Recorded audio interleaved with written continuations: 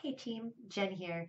I wanted to bring out a couple symbols from Jun'ichiro's short story, The Tattooer, today.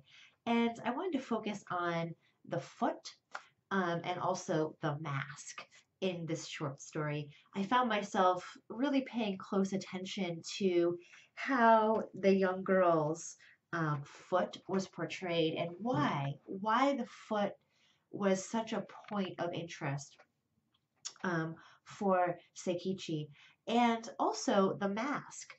In the beginning of the short story, the Kabuki theater is mentioned, and I couldn't help but to draw connections between the Kabuki theater and the mask that is used to represent the girl toward the end of the short story. So I just wanted to pull out a couple salient passages for you that relate to the foot and the mask, and to ask you the question about um, what you think the significance, what you think the meaning is of these two symbols in the story. So, the first passage that I want to read to you is in our edition, it's on page 81. This is our edition here.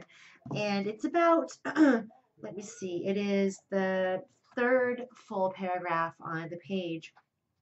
Um, in the upper part, it says, one summer evening during the fourth year of his search, Seikichi happened to be passing the Hirase restaurant in the Fukagawa district of Edo, not far from his own house, when he noticed a woman's bare milk white foot peeping out beneath the curtains of a departing palanquin.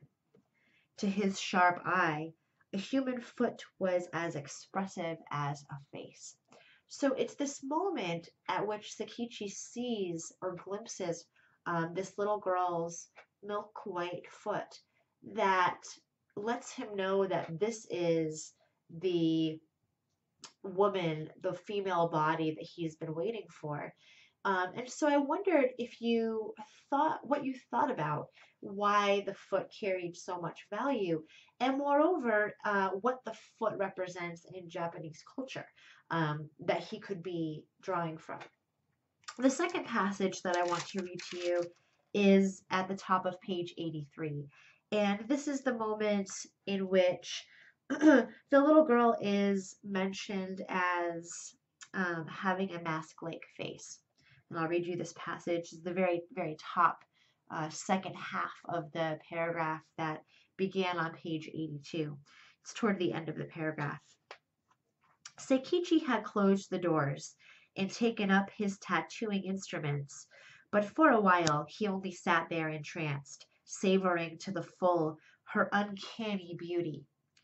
He thought that he would never tire of contemplating her serene mask-like face.